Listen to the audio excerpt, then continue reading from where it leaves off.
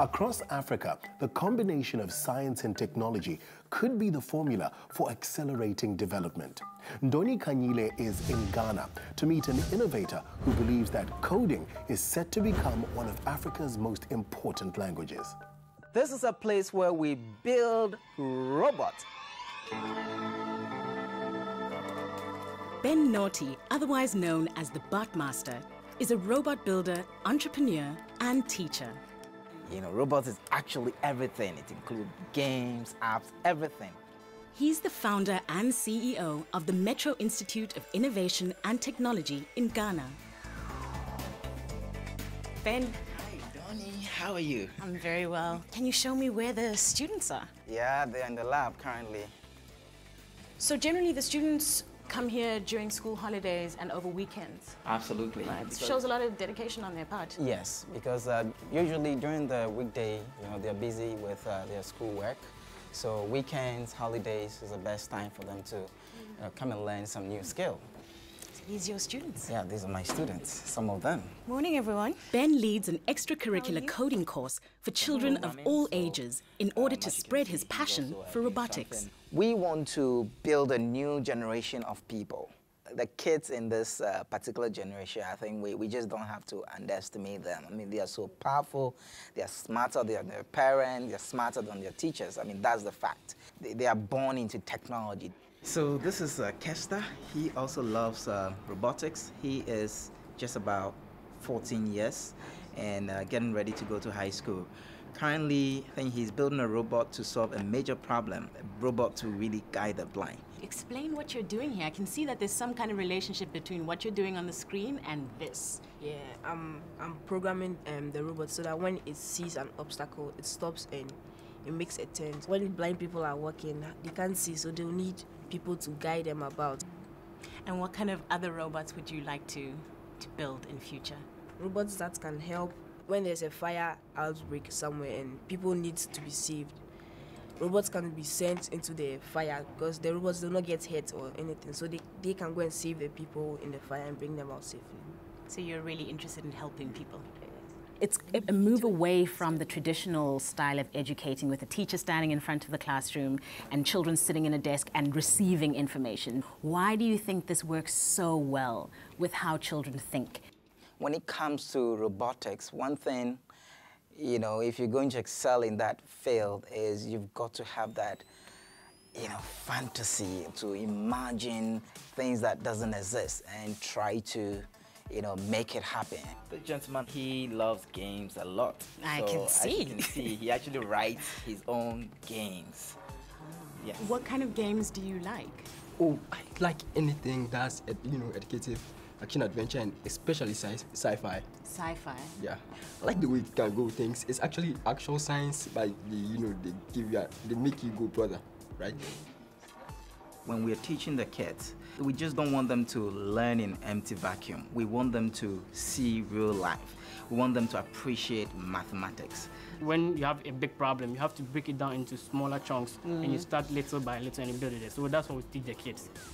Math really works, and once we take that approach, you know, I believe that kids will really have that inventive mindset.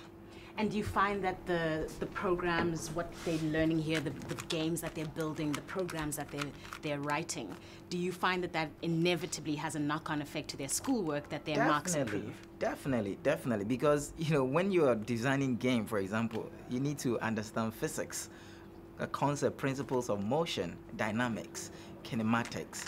We are trying to use robotics as a tool to inspire the study of science and math, to relate classroom theories using robots, so that if we are talking about a scientific principle, Newton's first law of motion, students would just not memorize the facts. We can actually use robots and we can demonstrate it for them to really see that, look, the law really works.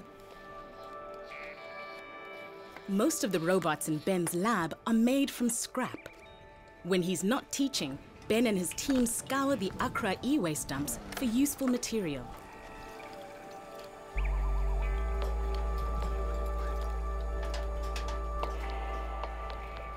He believes that students should not be spending money on parts.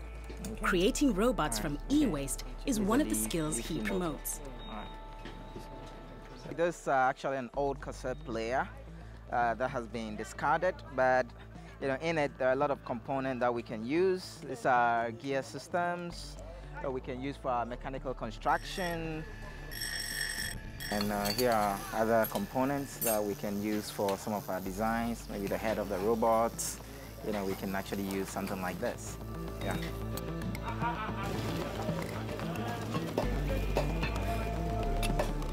What are you guys busy with? Well, we're actually configuring one of our robots.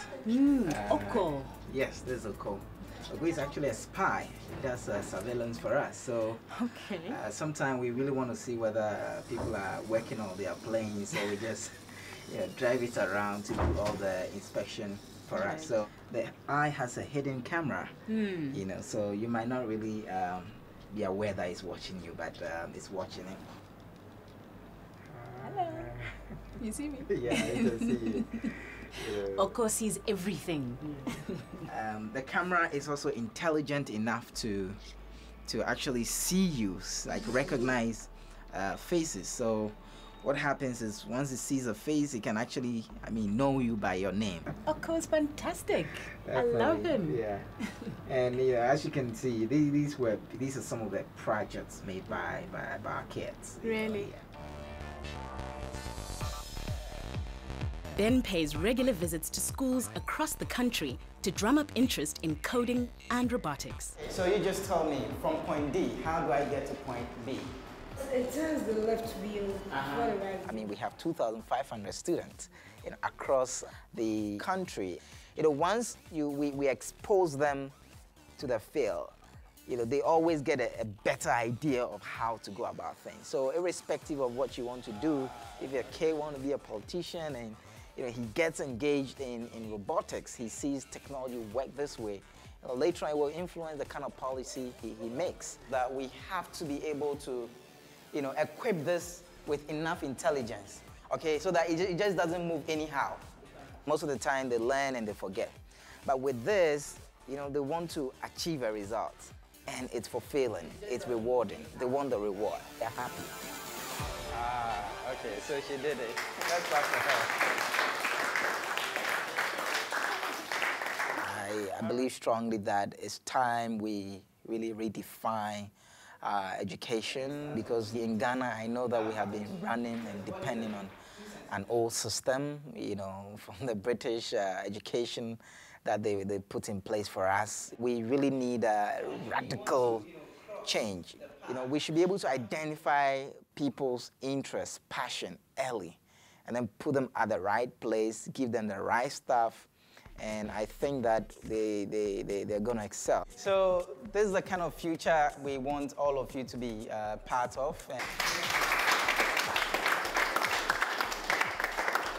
I believe that now in this century, like, every kid must code. Every kid must code. Just as you learn basic math, algebra, you should know how to code. If people can now see problem, okay, and then attempt to solve that problem, I think we will go a long way as a nation. It makes me think that, makes me feel like good things are ahead, The world is moving, and the world is not waiting for anybody.